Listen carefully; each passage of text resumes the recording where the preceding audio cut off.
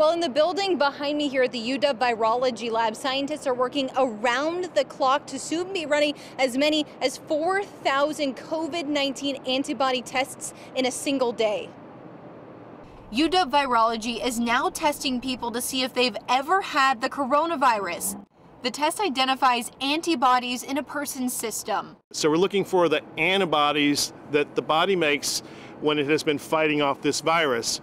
Your doctor would order the test, take a sample of your blood, and send it off to the UW Virology lab.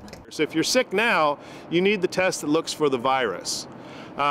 This test is most useful to identify those people who have had the infection previously and are better.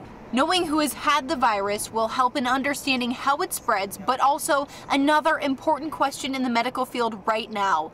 Can people who already had the coronavirus catch it again? In other viruses, these antibodies are protective. You won't get reinfected. The genetic diversity of this virus is limited currently, but clearly just from doing this test, we don't know the answer to that question definitively, but this will be the test that allows us to generate that data to understand those important questions. Using the data from these tests, scientists turn to creating a vaccine.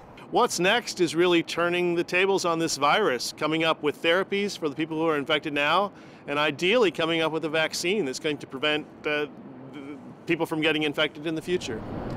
Is there a timeline for that at all? It's going on right now. Yeah. No, some of the trials have already started, many of the trials have already started, and even more under development, and we're receiving samples in the lab right now from these trials.